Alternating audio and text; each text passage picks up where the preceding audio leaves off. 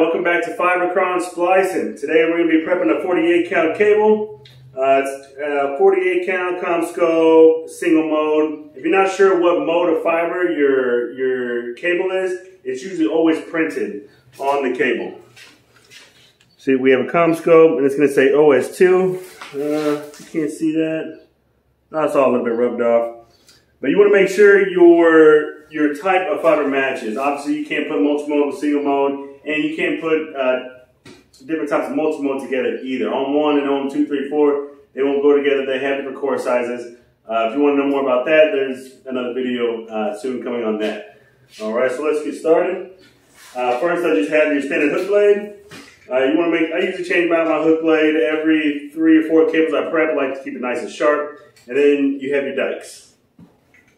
These are only 2 you really need. And so starting out prepping the cable, rule of thumb when you're prepping into a case or anything else is 2 arm lengths, okay? So I'm going to get 2 arm lengths. And I'm going to just make a ream, a light ream. Screwed up. Okay? Now I'm not cutting into it. I just want to mark it, sort of scoring it to know where I'm going to go, okay? I'm going to come back here.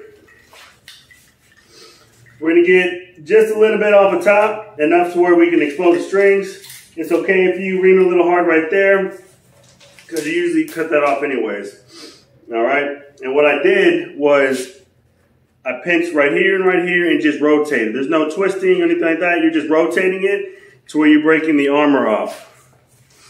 Okay, we have the cable jacket, and then we have the armor. You want to make sure you get through the armor so it's going to slide off well. Now, you want to put 2 nicks into the armor and the jacket so you can pull your strings without breaking. But you want to make sure you're putting the nicks where the string lies. So I'm just placing my hook blade on the inside of that and rotating it out. Now, the reason I say you want to make sure you put it where the string lies, because if you put your ream over here and you start pulling it, it's more than likely just going to break off and not be a clean pull. So we got our 2 reams. All right, and now we got the slits. It's going to fit down right in that slit. You're going to pull it through.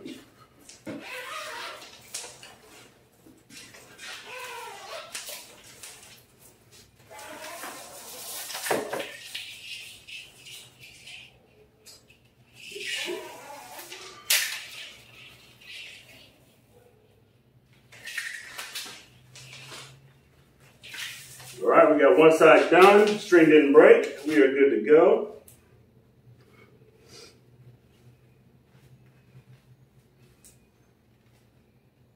Here we go. You want to make sure you're watching the string as you're pulling it to make sure it's not crisscrossing or going to come up into this other hole and then just fall flush with it. You want to make sure it stays separate so when you separate the cable, you're not ripping up your buffers trying to get it around that armor.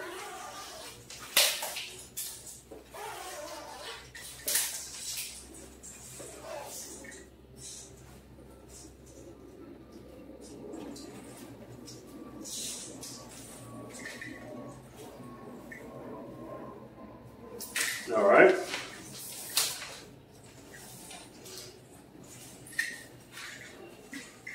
Go ahead and cut these strings off. After you pull it, there's nothing but get in the way. All right.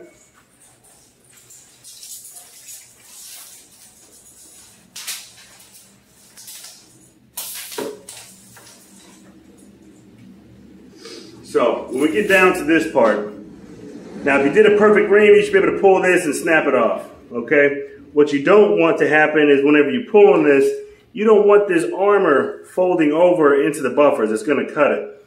So this broke apart pretty easily. A lot of times what I do is put just little nicks. This one's already good right here. And go to the other side, put a nick there, and it'll break off. Now I was able to open mine without it folding over, so I'm just going to cut it with dikes.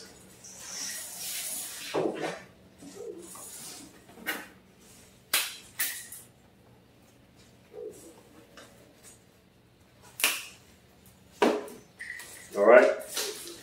Now we have the, oh, what's this called? I don't remember, but it's to control moisture. Whenever this gets wet and it flames up and tries to not get it wet throughout the whole cable, I've never seen it work to this day, but they have it on there to annoy us. Okay, it's going to be 2. A lot of times it's in sets of 2, so I have these 2 white strings that I'm pulling off right now, and then I'm going to just pop that sleeve off, and you want to shimmy it down. I'm grabbing this side and this side, shimmying it down, because if you get it to fold over itself, it's going to get stuck. You're going to sit here cutting it off, and then you're in danger of cutting the fiber when you're doing that. Okay, now we have the second set of strings. Now if you look, this fiber is straight right here, and then it twists, and it's straight again. Okay, you want to cut these on the straights only, because when it's twisting, this thread is in between all these buffers, and you're going to be sitting here trying to finagle it, trying to get it, and you're probably going to end up cutting something by accident. So if I didn't have the straight right here, I would have moved up here to cut it, and then just slide it down and cut it right here. Thankfully, the straight is right here, so I'm just going to slide that through. And then this, you just want to grab 2 fingers and just slide it off, not letting it double over on itself.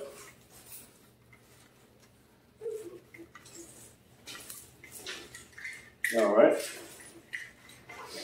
Now we have our buffers exposed. It's a 48 count. And so we're going to have blue, orange, green, brown. And you see this white here. This is actually a filler. If you're not sure if it's a filler or not, just come to the end and look.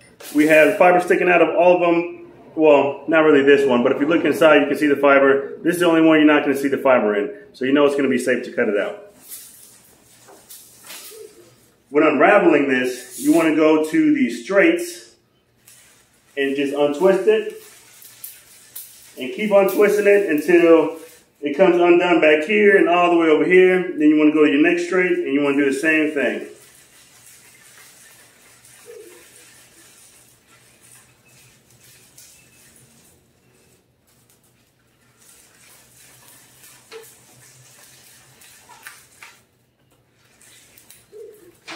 All right, and everything's all twisted. You want to get your filler, cut it out.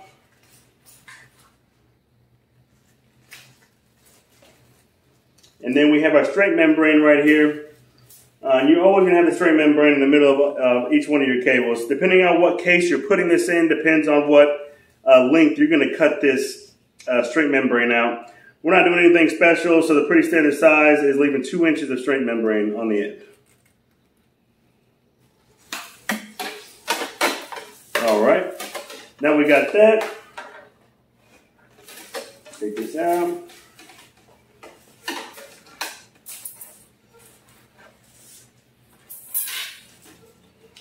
And to wrap this up, we just tape the end. Oh, Jesus. A little bit. So we want to tape the end up, not only to make it look better, but also if you're moving this around and messing with it and you accidentally pull it too hard, you're pulling against a flush piece of armor right here. So you're going to pull this and then it's just going to kink super easily. I mean, just anything is going to kink it over immediately. This taping it up against the straight membrane gives it a little bit more leeway to play with in case of an accidental pull on your buffers. Okay, we have this taped up. And we got 2 arm lengths worth of buffers to work with. Now to complete, prepping a 48 count cable.